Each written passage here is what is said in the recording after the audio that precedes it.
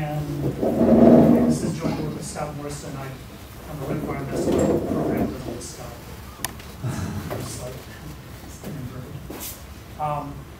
So I'm going to talk about something it's maybe unfashionable, but I'm very glad that Chris talked about something similar in his talk. It's just defining main categories.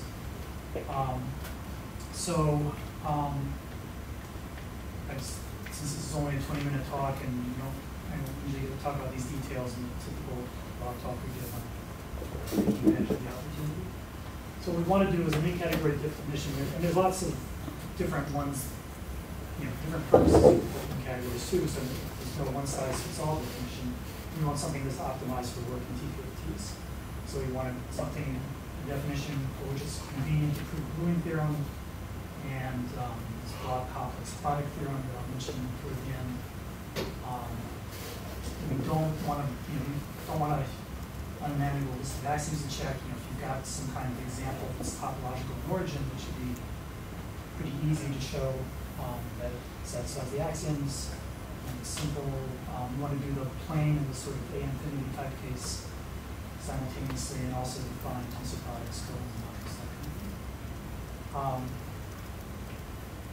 So the main idea is we don't skeletonize. So in some sense, we want like as many conditions as possible, not as few, and that makes things a little easier. And the other thing is this duality, which in the two-category sense means that if we've got, just in case anybody doesn't know, when I said duality, if I've got these are one morphisms A and B, and I've got a C down here, and I have some two morphism connecting it, there should be some other thing that goes from C and B bar to A. So this things combined at the top. And in higher dimensions, that gets more complicated, and it's related. Jake Rory's recent papers, he talks about action of the orthogonal group on the categories that he has, and so we'll put that in, and that things mean that. Also, small Okay, so I'm going to spend most of the talk telling you 5 things. Typical category definitions. We have some morphisms, boundary, compose or glue together. There's identity morphisms, which are embarrassingly difficult to deal with, but I'm also glad that Chris agrees with me that identity morphisms are the hardest thing to define. And then in the top dimension, then we want some special behavior, and that's where the definition of behavior. For these 4, by definition of like an infinity category and planar category, it'd be the same. Different than your own. So we have to decide on the shape of our morphisms. There's like bigons, or what I've always called these bihedral, but I wanted to do globular globes. Globes, okay. For any dimension. Okay. Bigons. Okay, so they could be globes, they could be rectangular things, they could be multiple inputs. And then some definitions, and this is getting closer to what we're actually going to do, have like different rectangles. Maybe you just want to think of the one-dimensional. You see have intervals of different length, and you compose 2 of them together, and you get not back where you started with the interval with the sum of the lengths, and that allows you to replace weak associativity with strict associativity. So we like that idea. So we're going to take this even further. We're going to allow our shapes, our morphisms to be based on any shape so long that it's homomorphic to a ball. In other words, for any K manifold which is homomorphic to a ball, we have a set of K morphisms, well, it's C sub K of X. So lots and lots of different families of K morphisms. But how are they related together? So what we really want to do is, can't resist sometimes.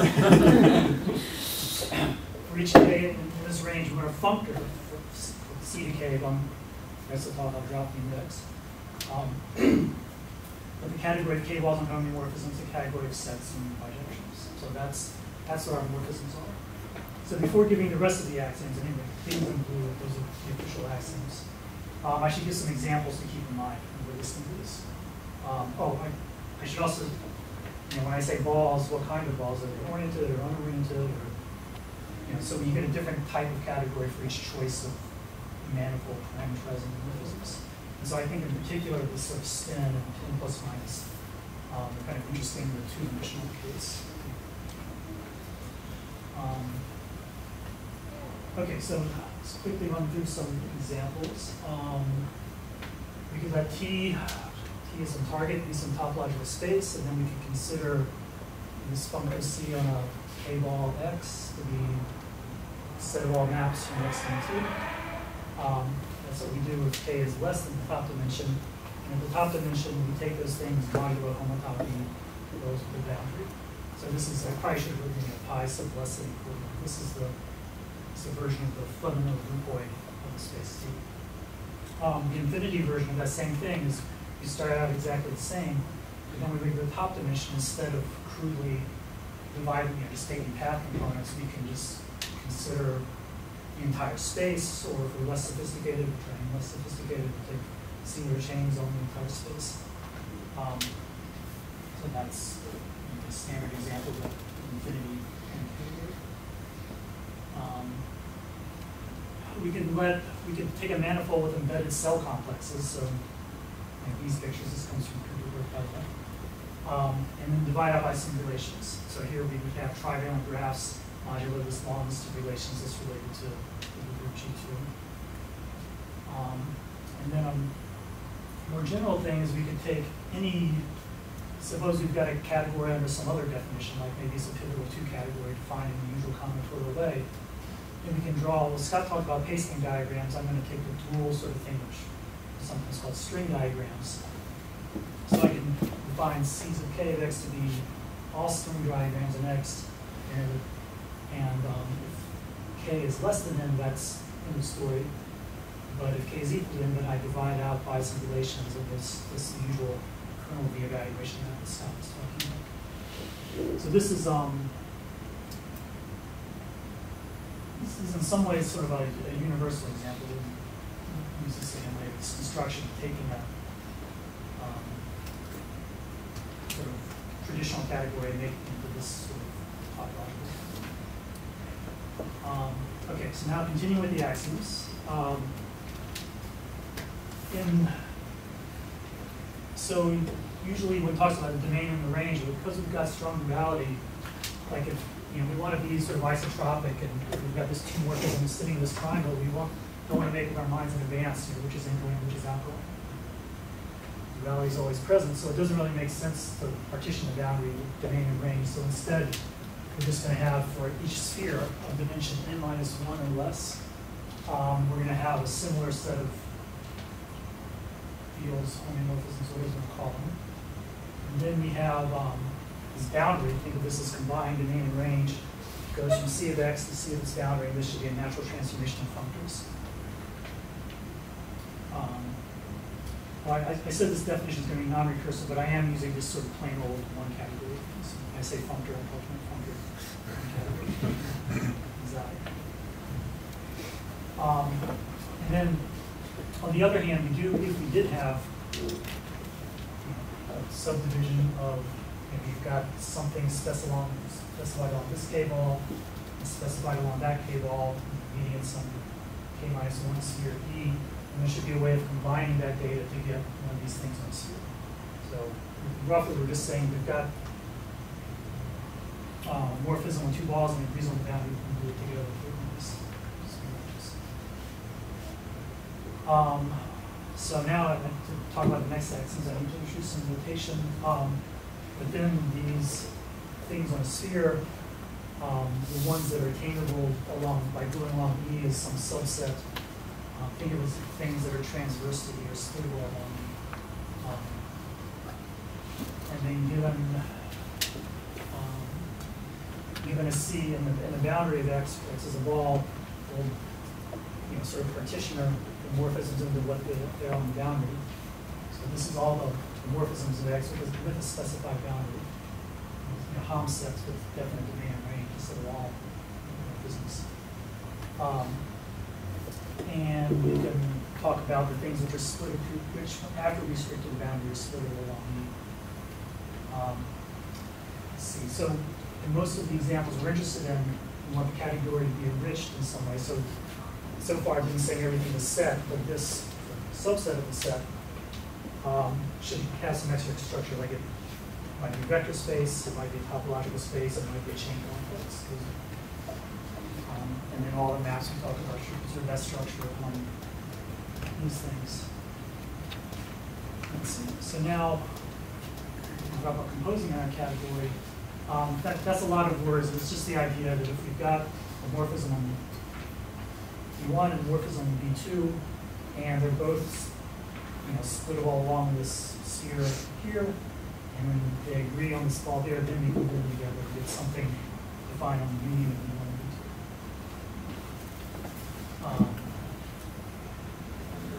B2. And because we've got, you might think we made our life difficult by having lots of different sets of morphisms, but the payoff is that we don't need associators and higher associators and all this stuff. Everything's strictly commutative along those.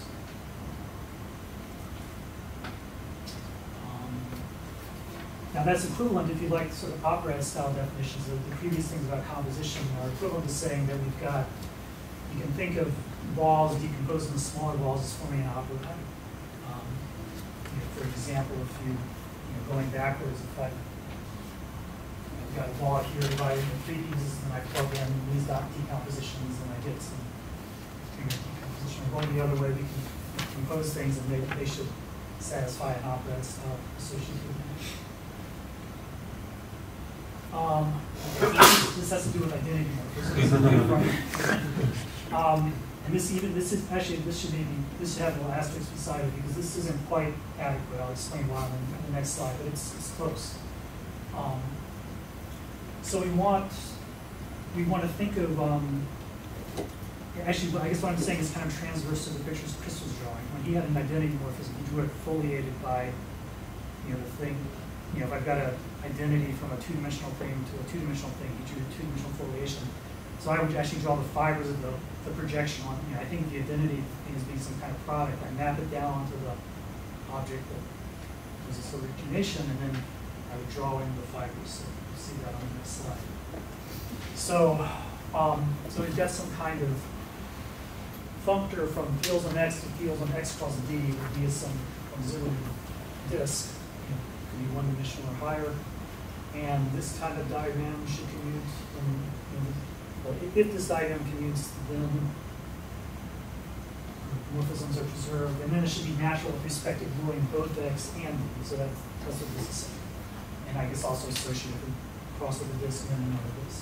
So these are all just very natural and obvious conditions you would write down. Unfortunately,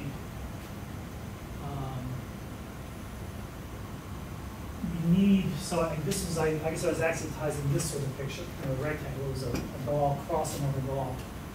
But it's often nice to work with these sort of more bigons or globes. So you need a ball where you sort of pinch along the boundary. And then there's other situations where you want to pinch along this part of the boundary. So what we would really need to do is replace this plain old products with these sorts of things, and then have axioms of, when they glue together, preserving the fibers. So that can be spelled out, but I'm not really satisfied with it yet, so I didn't want to write down the details. But once we have that, and particularly once we have this kind of object, we can do the following thing. We can start with, we've got a ball, X, and we have its set of morphisms associated with that. And now, this should be in the top dimension. I think I forgot to say that. I'm only specifying this in X is one-dimensional. I can now glue on this product region on the boundary. Transverse to this lines. And now that gives us a field by gluing on some different ball, X union collar. And now we just take a homomorphism, a collaring map from this back to our original manifold. And so we end up with some map from fields on X to fields on S. And if you like, you can think of it as the, you can imagine a family of homomorphisms which crush this interval smaller and smaller and smaller. And also consider the inverses, and then the limit was actually crushed down to nothing. That's kind of what this map is. So is that the last step while you're restricting to the top dimension?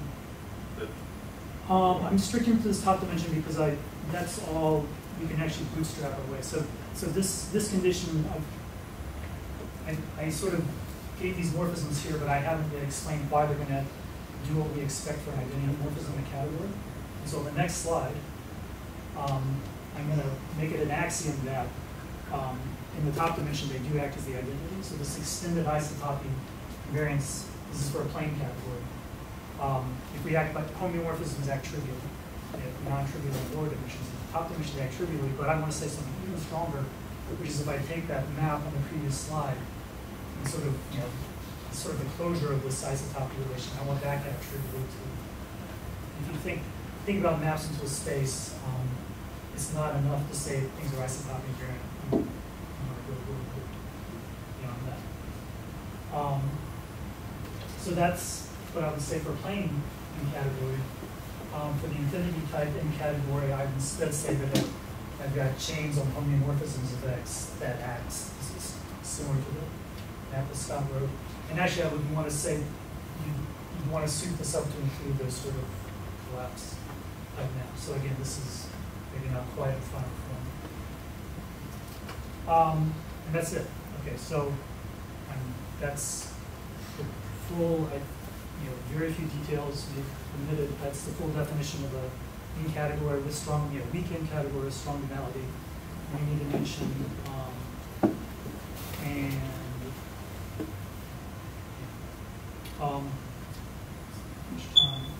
and good, I have time left.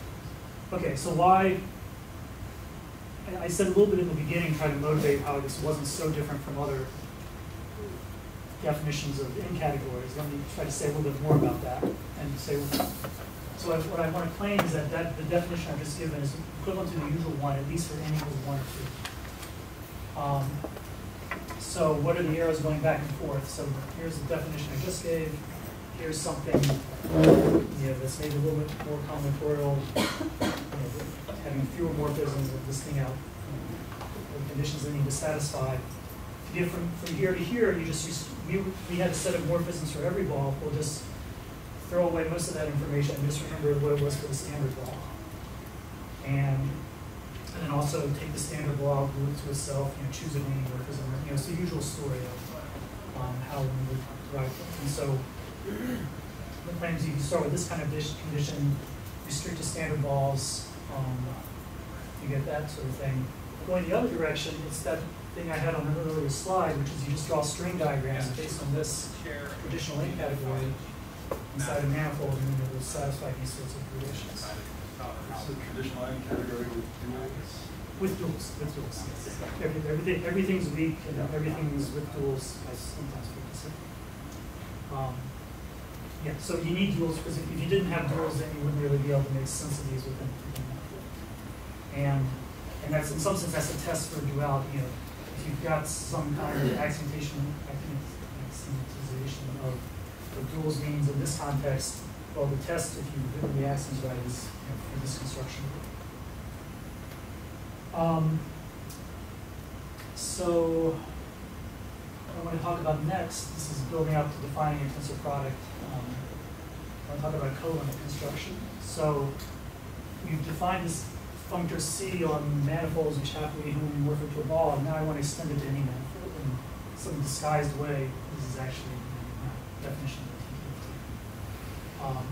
So here's an annulus, a simple manifold that's not a ball. And I want to consider a category whose objects are decompositions of the annulus, the manifold with the balls, and the morphisms are, I don't know what coarse names are anti-refinements. We just move some of the balls together. So that forms a big partially ordered set. And to each, we can have a functor which, given a decomposition of a bunch of balls x divide, we just take the tensor product of all our morphisms. And so this is just the monoidal product in whatever category you're enriching. Vector spaces. But actually, the vector space in the top dimension is plain old sets in the lower dimension. So now we can just take the colimit or colimit. And just define that to be C of things. So we just have some object out here, so I should have C applied to all these pictures, but it's the universal thing out there, such that all these diagrams. If we're doing the infinity case where in the top dimension we have like topological spaces or chain complexes, then we want to do a homotopy coding.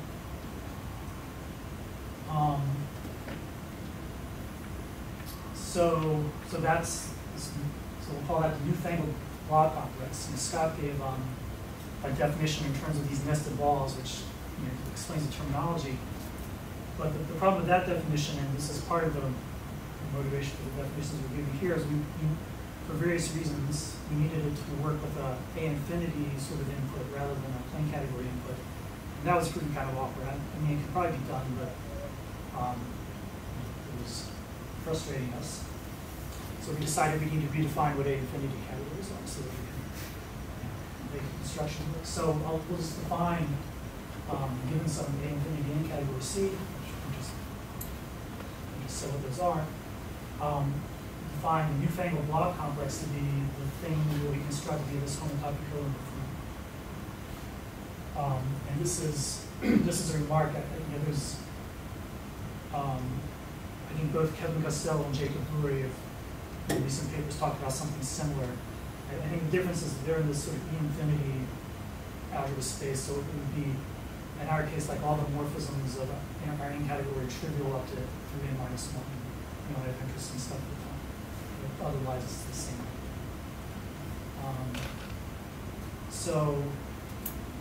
So how does this compare to the old definition? Well, given a plane in category C, we can construct an infinity in category just by assigning to a ball, a top dimensional ball in this case, the Blob complex that Scott defined. So D is here's going to be old-fashioned Blob complex. And so in some sense, this is a free resolution. We start with a category. We've got a plane category. We want to find, a corresponding infinity in category. And this is sort of the natural way to do it. We can also, in a way that I can't really make precise right now, but you should think of this as sort of like the bar construction or something like that. It's a much flabbier resolution than the bar construction, but it has some other advantages.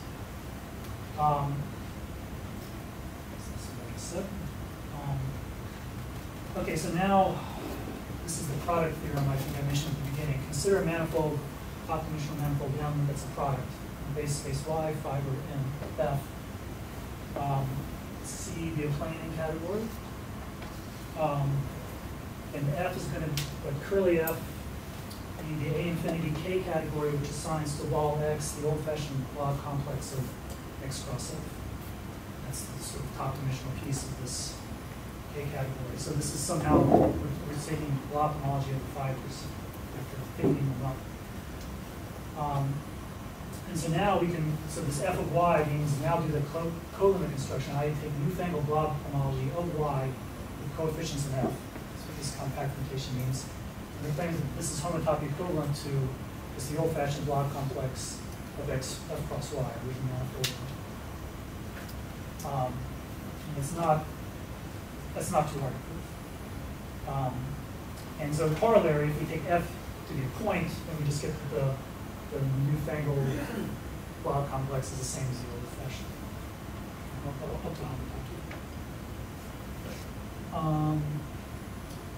Okay, so I'm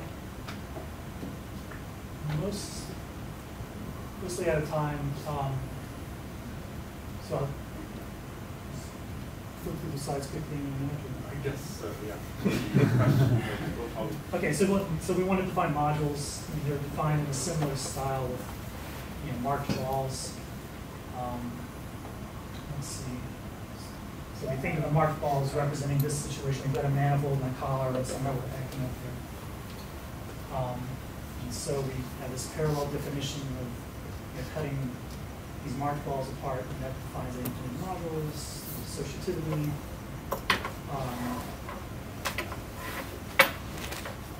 And we can do another colimit construction where our manifolds might be decorated by modules. And once we have that, we can define a tensor product of two modules to be doing that coordinate construction just on the simple manifold interval. And we'll put them up. And then we have a gluing theorem, which says if we've got we start with some in category C, could be A infinity or not. We start with a manifold dimension K, then associated to the boundary we have indexing.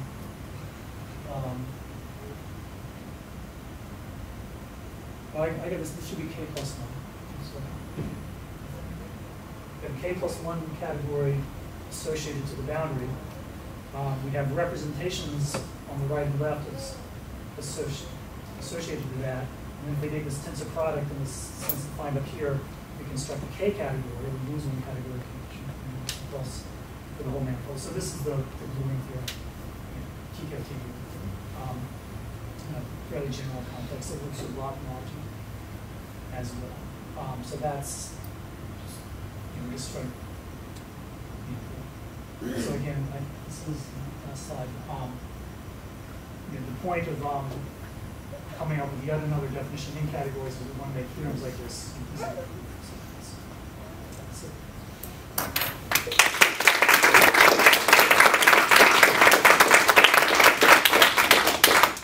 Any questions or comments?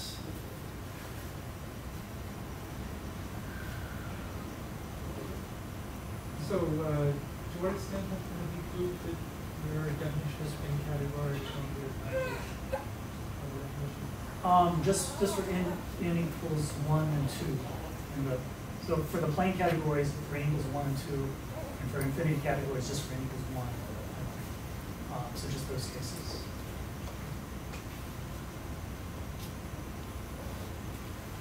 But for, yeah, I just need to get something like 3 categories with rules. Yeah, it's hard the to other find. person's problem to come up with a definition of what those are, with especially Yeah. with rules. Yeah. So you can claim that it's not your fault for that. Yeah, but if someone else had that definition, I don't know if I would have the energy to. So you can wait until they come up with it before you. So they call you beloved. Any other questions or comments? So thank all of you for coming. Session is closed.